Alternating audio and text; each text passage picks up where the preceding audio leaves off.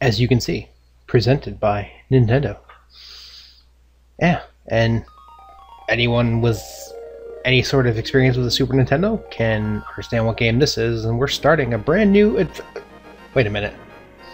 What is that? What is all that nonsense?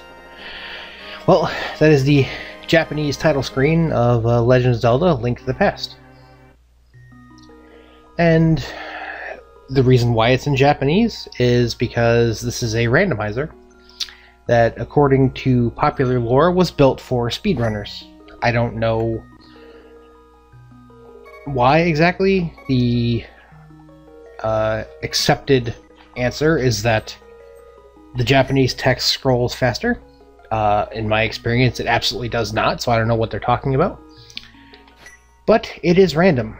Every single item in the game, this is my uncle telling me that he's leaving and to stay inside,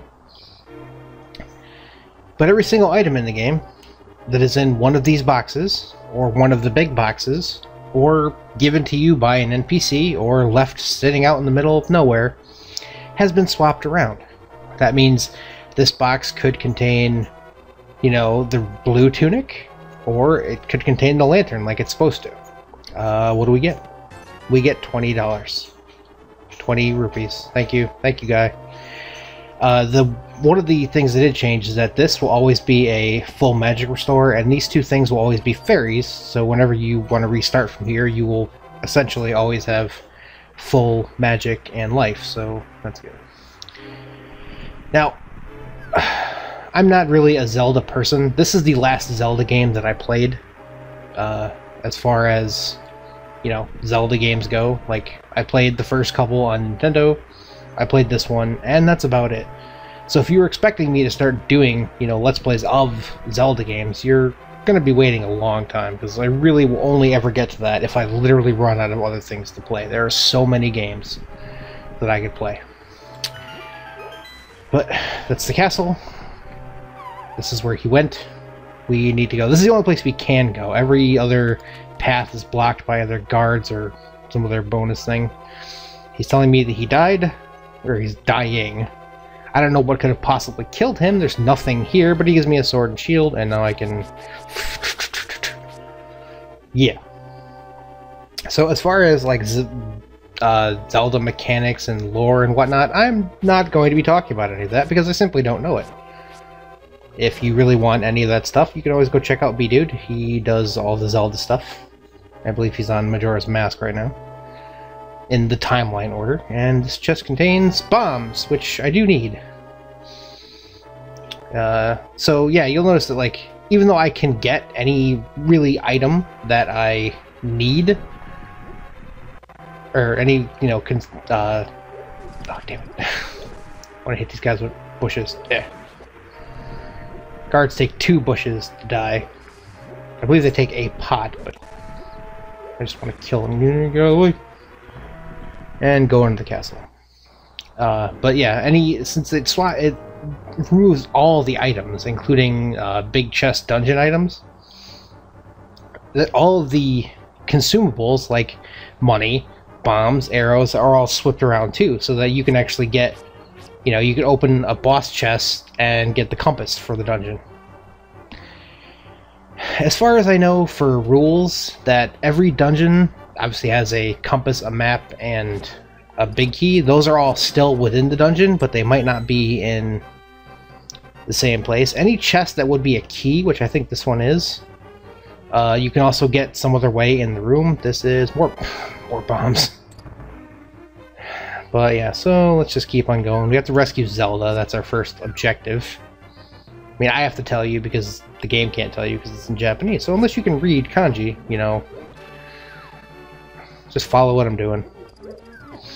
I'm doing this because, quite frankly, everybody else is doing it, and it seemed like a lot of fun, and you guys like watching me get frustrated at stuff, so this is probably just going to be one giant series of Gen Rage videos. Because with my luck of the RNG that you all are well aware of, something bad will happen. I don't believe you can get stuck, at least completely. The website this game actually, you download the randomizer from, gives you tips on other ways to do things if you think you're stuck. There's a key there, and we get the map for Hyrule Castle. Yeah, so stuff. I don't know why this room is here. They could have easily put the stairs like on the previous floor.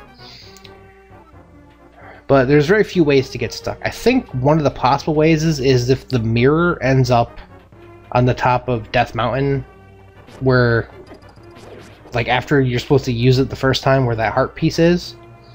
Like, if the mirror ends up there, you can get stuck, because I don't think there's any way to get up there other than that. But other than that, you know, there's other ways to do things. Hello, Zelda. She's talking to me about the wise men and whatever, and can we escape? Obviously, the top answer is always yes. A free key, hooray! But now we have to bring her back to the first floor because that's where the exit is. Can't take her out the front door, that would just be ludicrous.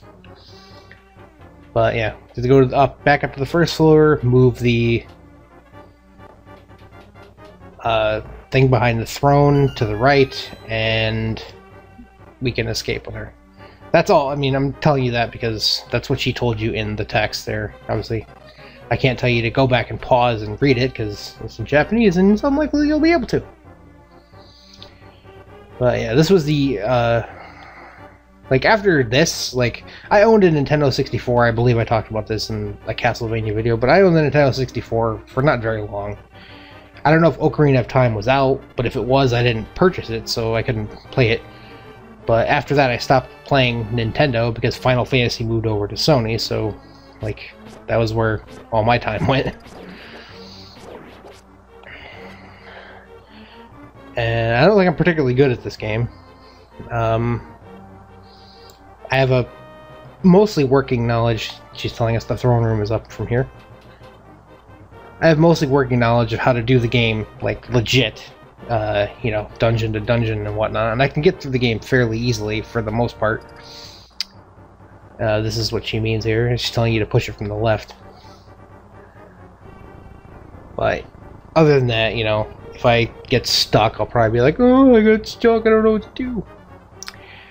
Now, this thing right here, this little light beam that's in front of him, you would not have if you didn't have the lamp. Now, the first, like, 3 chests in the game will give you the lamp if you don't have it. So by now, unless you've willfully, like, not gotten it, you would have had it. But obviously this is random, so you might not have it at all. So they just added that you have this, like, automatically, and the only thing the lamp does for you now is lights little fires. Where am I supposed to go? Yeah, I'm good at this game. I don't know. No, terrible. Okay. Money. A couple other changes. You've noticed that the money now has a 4th digit,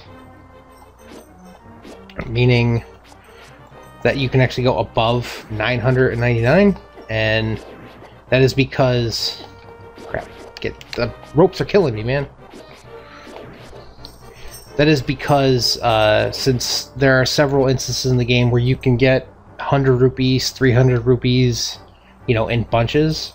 And it's random, you can't plan for it, so, you know, I might have 700 rupees and then get 100 and then immediately get a 300 and be like, oh man, a couple of those are wasted because I didn't know where to go spend money. So they just added it so you have up to 10,000 rupees to fix that problem. So unless you really grind for some money, it's unlikely you're going to run into that issue. Alright, what is in here? Heart piece. Heart pieces are still... all the items in this game are still exactly the same. So, really, not much has changed. Is there... I think you're supposed to get the key either in that chest or an enemy is supposed to drop it.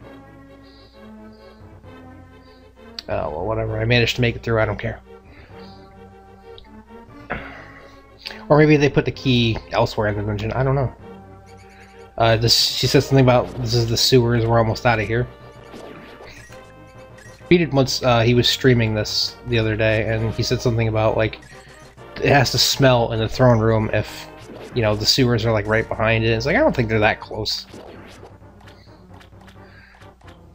Alright, now the reason why I kind of lucked out and got bombs is because in a little while there's going to be a place where there's a couple bombable walls, and typically you don't have bombs coming through here because no enemies drop them and there's none in the dungeon itself.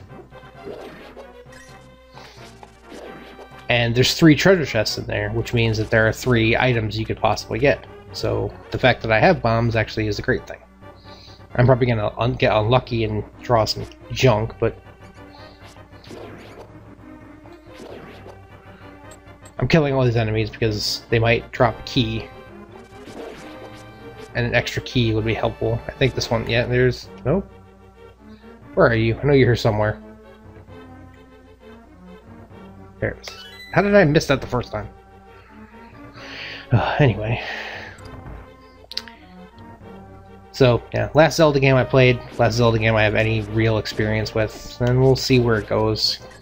Because we all know the RNG is going to do me wrong every chance that it gets. Typically, you'd need either bombs or the Pegasus boots to actually... Yeah, the hook shot, alright. Another piece of heart, and 100 rupees. This first episode is probably going to be a little long, because I'm going to just show you how to start the game with the randomizer. I will leave my seed number, which will allow you, if you have the randomizer, to play this particular randomized version. I don't know why you'd want to if you're watching me do it. It'd probably be more fun to play your own, but if that's what you want. Yeah. Okay. Damn freaking rats.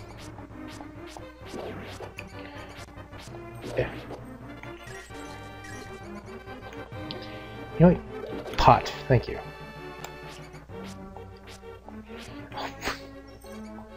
Now it's principle you have to die. Me a heart? No? Heart. Oh, of course not. I don't get why there's pots with nothing underneath them. She's telling you to pull one of the levers. And the reason you're supposed to know is because she won't tell you this message right here, which tells you how to pull it, unless you go in front of this one. If you go in front of the other one and you pull that lever, it spawns a bunch of ropes, or a bunch of rats, one or the other. I'm not going to pull it because I don't feel like it. And just like that, we are in the sanctuary, which is where we were supposed to take her. And this guy's like, "Ah, you've made it. Thank you for your help."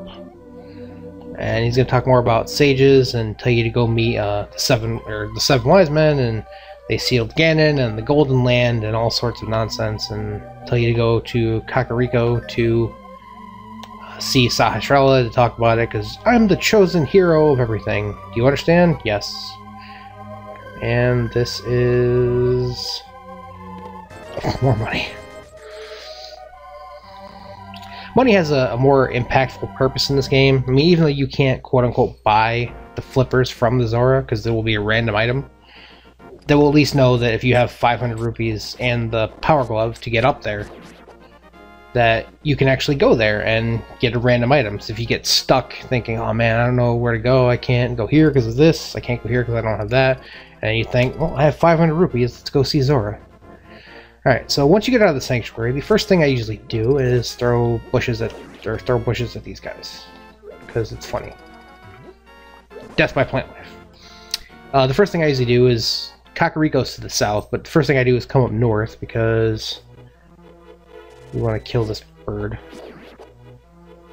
You have this thing here, and if you go down there, it just leads you nowhere. So if you drop down here, I think this is just a pretty decent spot for... Nope, there's a... Ooh, we get the Moon Pearl. That's typically supposed to be a piece of heart. This guy just tells you, "Hey, I'm a thief. Don't get my hideout." So we have the Moon Pearl now, which is great. But you want to come this way and go up and to the left a little bit, and there should be an item. It's 50 rupees, but this is supposed to be the magic mushroom. I mean, you know.